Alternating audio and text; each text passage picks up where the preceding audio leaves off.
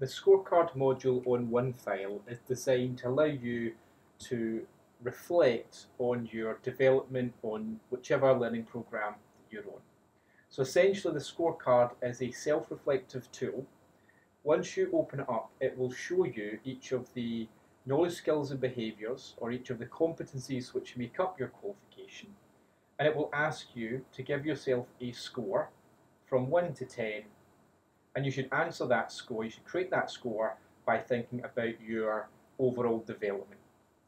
The scoring key will be displayed on the scorecard. It can be set up differently depending on the training provider, but generally speaking, 1 would be I am not competent about this thing, I don't know anything about it and I'm really not confident for it, whereas 10 is I am an expert, I do this all the time and I don't need to think about it. So basically what the scorecard is looking for you to do is to think, how confident am I about that particular competency? And so with this, there is no right and wrong answer. Really, it depends on you. And the idea is that at the start of your qualification, this should all be fairly new to you, because otherwise, why would you be doing the qualification?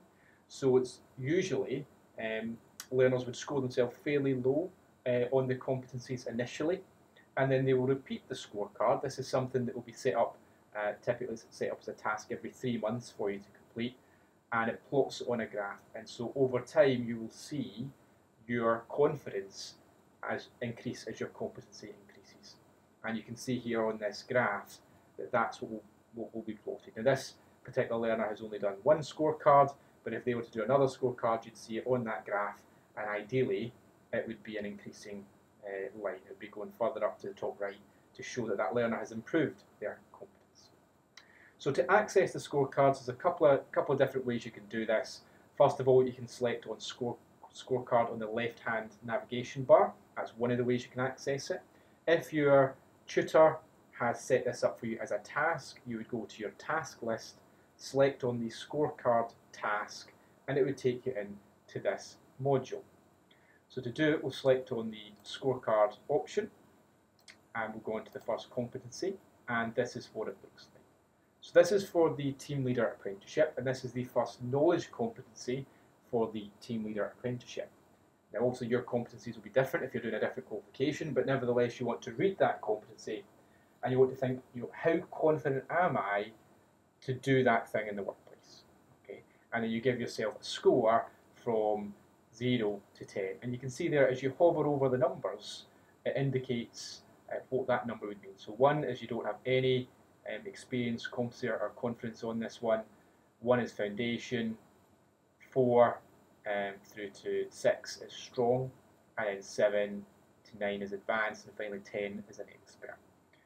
There's also a sort of guide here. If you hover over the need help to score option, it should tell you, and again, training providers set this up differently, so the text may be different. It'll give you some hints as to how to give a score on this one. So what you should do is then select the score that you want to give, and it also will give you the option to create a learning journal entry as well if you wish. Once you've done this, select Next. It's worth mentioning, if you have done this previously, it will have your previous score listed there, and you can sort of see the difference, right? If this is the first time you've completed this, obviously there wouldn't be a previous score there. So you want to work your way through all of the competencies, so keep selecting Next till you get to the end. One of the common issues with the scorecard module is that once you get to the end, you can't finish it. There's no option to submit it, okay? And this is because what you'll probably find is that somewhere you may have missed a competency. You might have thought, well, maybe I'll come back to this one once I've been through them all so I can have more of a thing for it. But it does not let you submit the scorecard until you've given a score for all of the competencies. So if it doesn't let you submit it, run back through them. If you click back to scorecard, you can see the scores that you've given. And if any of these, the current box, if that's blank, if any of these options are blank, it means you've not given a score. So you need to select on that one. So let's say it's this one, select on it, select a score, and then once you've done it, if that was the last one, a blue box would appear at the bottom of the screen around this area, and it will say Submit Scorecard. So just select the Submit Scorecard to complete this task. And that is essentially how scorecards work on Onefile.